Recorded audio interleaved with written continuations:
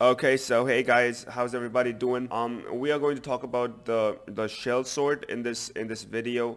So the shell sort is a so-called variation of the insertion sort, but I think there's only one thing that is similar, and we'll get to that in the further end of this video. But I don't think there's a lot of similarities between the insertion sort and the shell sort. Of course, they say that it's a variation, but take that with a grain of salt. The way this basically works is that you are pointing to, in the array which you are considering, you're basically pointing to two different portions or two different elements which are at a distance from each other. So that is called as the gap. That distance is called as the gap. And you basically move further in the array. So suppose in this case you're pointing to 12 and 54, then you'll be pointing to 34 and 2, then you'll be pointing to 54 and 3, and then you'll reduce the distance and so on and so forth. But there's also an element of the insertion sort which is in there and which we will be discussing. So let's talk about this. So the first thing that you need to understand is you need an array, you need the length of the array, and you need basically a function which will sort the array. So I've called a shell sort function here, and this is just basically for giving the output. So let's start by writing the actual algorithm. So the first thing that you need to define is the gap. The gap is, as I said, going to be the distance between the two elements which you're going to consider. So in bubble sort, the gap is basically 1, because there's only one element between that there's basically a difference of 1 in the index of the elements which you consider. Here you're going to start with a gap of int gap is equal to length divided by 2. So your gap is going to be initially, your gap is going to be half of the length. So for example, let's say if you're starting with gap equal to, and this is going to be equal to initially, so if the length is equal to 5, your gap is going to be equal to 2. So you're starting with a gap of 2. So what kind of distance, or what elements can you map with a gap of 2, with the gap of 2 initially? So you have, if you have a 12, and then you'll be having 54. Why? Because the index of 12 here is 0, and if you add 2 to the index of 12, you get 54, because 0 plus 2 is 2, so 0, 1, 2. So you'll be basically pointing to 12, 54, 34, 2, 54 and 3, and then you'll basically do whatever changes you want on top of them, and however you want to do it. So the next line which you're going to write is while gap is greater than 0, do something. So while gap is greater than 0, so your gap has to be greater than 0, because if gap is 0, if your gap is actually equal to 0, 0 plus 0 is 0. So you're basically comparing the element with itself. So that there's no point in comparing the element with itself, right? So whenever the gap is equal to 0, you gotta be able to, you gotta be able to eliminate or end the loop. So before writing the actual meat of the program, I also want to write something at the end of it. I want to write how you're going to change the gap as you progress through all the iterations. So there are going to be the iterations which you're going to go through are going to be based on the gap. So after this iteration finishes, you're going to change the value of the gap, right? So you're going to make the gap half of its actual value. So your next gap is going to be equal to gap divided by 2. So that's going to be your next gap, right? So your gap progression is going to be half of what the previous gap was. So if your gap, you start off with 2, the next gap will be 1, and the next gap will basically be 0, because 1 divided by 2 will give you a point value, and an integer of 0.5 is going to be 0, right? So that's how you are going to ensure that you're coming up with the right kind of gaps. So the next part is, while you do this, you need to set up something like an int j. Int j is equal to 0. Now this int j is going to be a pointer which you're going to use for pointing to different parts in the array. Now I don't want to initialize this inside the for loop, because I want to access the value of j even outside the for loop. So I want to make this somewhat of a semi-global variable, so that I can access that value from even outside the for loop, which I'm going to create over here. So for int I equal to gap I less than length I plus plus, and we're going to do something over here. So what am I going to do? So what I'm going to do over here is, as you might have figured out, if I is equal to gap, right? If I is equal to gap, it means I'm starting from basically the index of 54, because gap right now is equal to 2 when I say length by 2. So 54. Now if I subtract, gap, okay, the value of gap from the I over here, the the fact that they both are equal gives me a value of 0, which means it will point to over here. So that is a very important property for you to understand. If my gap value is 2, or if my I value is 2, if I'm pointing to 54 right now, if I subtract by the gap, I'll get the value which I want to be comparing with. So subtracting by gap gives me the value that I want to compare with when I'm starting. So that's what it is. You're basically going to start, you're always going to start with I equal to gap. So then you progressively increase the value, and then you still subtract by gap, and that's how you get the progressive numbers which you're going to compare with. You get a better understanding once we go further in this. Next, what I'm going to do is I'm going to say int temp is equal to L of I. Now L of I, so L is obviously going to be my array. What I'm going to do is I'm going to take the value of what L of I is pointing to right now. So what is L of I pointing to? In this case, I is going to be equal to 2, right? Is going to be equal to 2 because gap is 2. So this is the first iteration we're going to consider. So what's happening is temp is becoming filled with the value of 54 because L of 2 is 54. So 54 is in temp right now. Remember that. 54 is in temp right now. So once 54 is in temp, what I'm going to do is I'm going to create a for loop for, and be with me here. This is going to take a little bit of patience, okay? Patience, have patience. J is greater than or equal to gap, and L of I minus gap is greater than temp. J minus equal to gap, and then I'm going to say L of J, be with me here, stay with me, L, oh wait a second, L of J minus gap, and then you have L of J is equal to temp. Now what did I do over here? As you can see, temp really consists of 54 right now. The value of temp is 54 because L of 2 became temp, right? So L of 2 was 54. So what basically happens is, what I'm doing right now is I'm giving the value of I to J. Now J is going to be my pointer. So J right now has the value of I. The reason we created J was because I did not want to alter the value of I in this particular for loop. I did not want to change the value of I because, as you can see here, the value of I is supposed to change if I used I. So I don't want to use the value of I because I don't want it to change.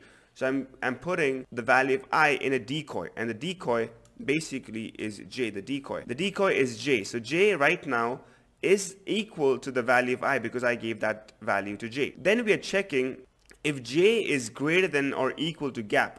The reason we're checking if J is greater than or equal to gap is because we are going to subtract the value of J from gap, the value of gap from J. And once we subtract it, we don't want to get any negative values, because if we get any negative values, we'll be saying something like L of -1, for example. And there is nothing. L of -1 doesn't exist. An array is not supposed to have a negative index. So we cannot have a negative value of gap. And what do we want to do? What is the reason we are doing this? We want to increment by selecting like this, you know, having a distance, comparing elements, then comparing this one and this one, and comparing this one and this one by keeping a constant gap. So that's why we are doing this over here. L of J is equal to L of J minus gap. Remember that? Remember what we talked about? Okay. Now you might be wondering, hey Quinston, why don't you just swap it like normal? Like why wouldn't you just swap the elements? Because that's what technically is happening, right? Why can't you just compare these elements and swap them? Because we want to do that here, but we are technically not doing the same thing. We're not actually swapping. So what we're doing is I'm taking the value of 54, I'm putting in a temp, I'm putting it in temp. Then what I'm doing is I'm basically checking if the value of I minus gap, okay, the value of I minus gap, sorry, it's not supposed to be I, it's supposed to be J. And that was kind of stupid of me, I'm sorry. So the value of J minus gap, because obviously J minus gap, J minus, it has to be the same thing. So L of J minus gap, which is going to be 12, is that greater than temp, which is 54 right now? Is 12 greater than 54?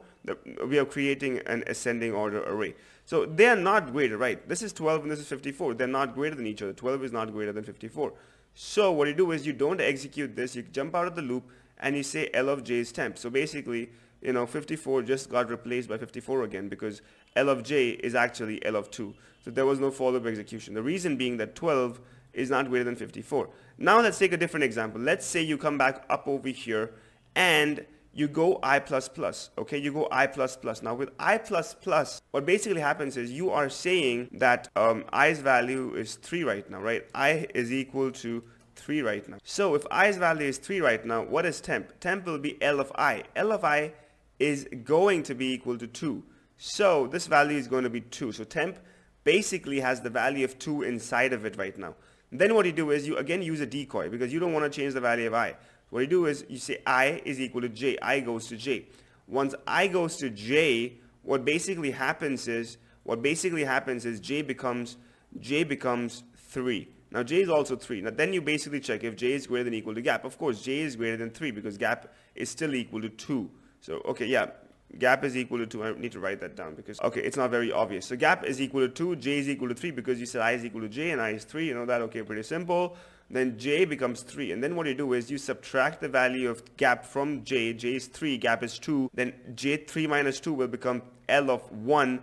Is L of 1 greater than temp? Temp is 2. L of 1 is 34. Is that greater than 2? Well, it is. And so what happens is you basically say that L of j is equal to L of this one over here. So this becomes 34 over here. This becomes 34. This part over here becomes 34. And once that becomes 34, you basically notice something. And you say, Quinston, wait a second. Why are they the same values? Because when you understand temp right now holds 2. Now what you do is you say j minus equal to gap. Now when you say j minus equal to gap, what is the value of j? The j value right now is equal to 3. So when you say j minus a gap, it becomes j minus 2, which becomes 3 minus 2, which is equal to 1. Now you start doing the for loop again. But as I told you, when you say 1 greater than or equal to 2, no, it doesn't cut it. So basically you cannot execute this problem. Similarly here, 2 minus 1 minus 2 will give me a value of minus 1, right? Which basically cannot be even existing. It doesn't exist over here. So what you do is you come out of this and you say L of j, which is L of 2 right now, L of 1 right now, L of j, L of 1 will be equal to temp, which is 2. So that's how this becomes 2 over here.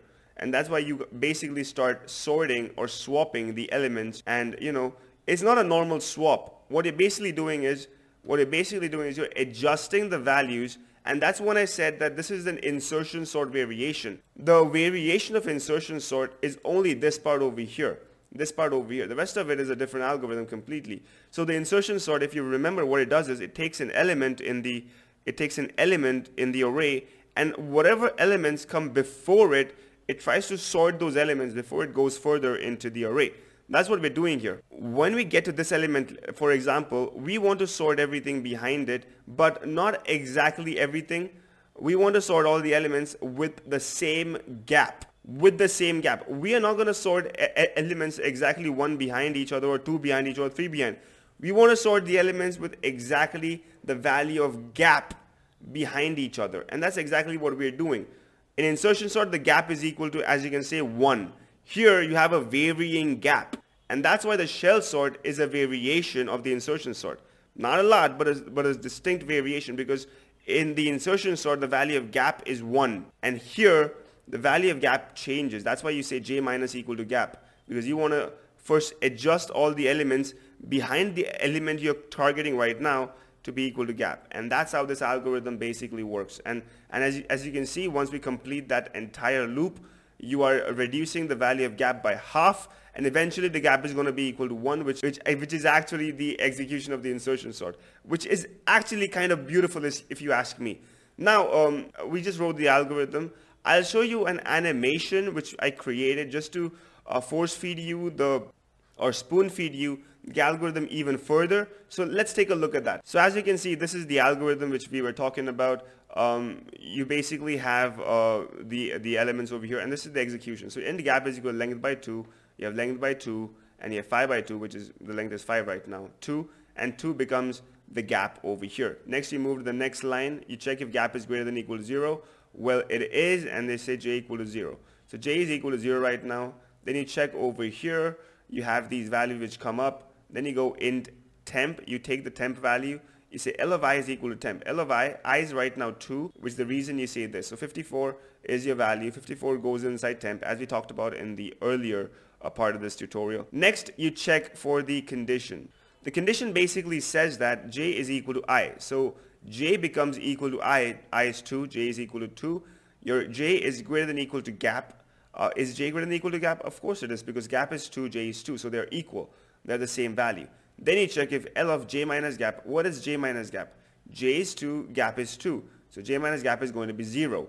So L of 0 is 12, is greater than equal to temp, is greater than temp, sorry. Temp is 54, and yes, you have these values, and they are not, this condition is not met, which is why you basically move out of the loop and you go back up. So here you're saying that your I becomes 3, as you see over here. When I becomes 3, what basically happens is you're incrementing. So you're moving your gap, you're moving your element pointer to 2, and your other pointer, which is the pointer minus gap, is coming to 34. And let's see what happens over here. You say in temp, your temp becomes 2 because that is now pointing to 2 right now. You check the condition. The condition basically has to mean something, right? When I becomes equal to j, you see value over here change. Your j is now 3, and what happens is, you'll see what happens. Your value becomes different, you're 34, and you still go further, and you basically get all these other values. So this is how this algorithm actually works.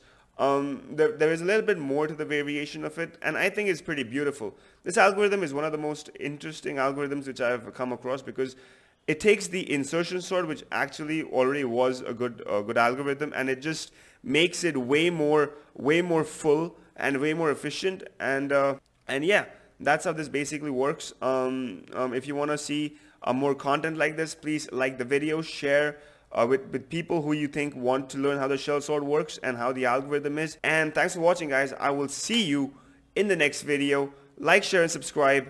Peace.